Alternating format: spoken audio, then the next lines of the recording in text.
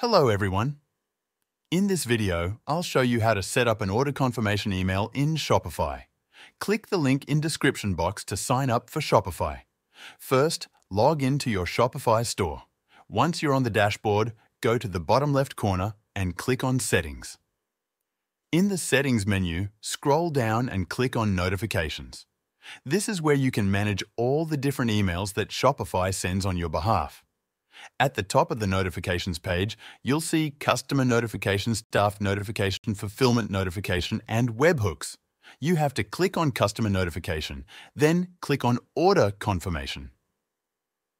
This is the email that's automatically sent to your customers after they place an order. Click on it to view the template. Here, you'll see a preview of the email. It includes your business name, a button for the customer to view their order, the product they bought, their invoice, and their customer information, including the shipping method. This email is automatically customized with each order, showing specific details like the order number and products purchased. Click the link in the description box to sign up for Shopify. Thanks for watching, and I'll see you in the next video.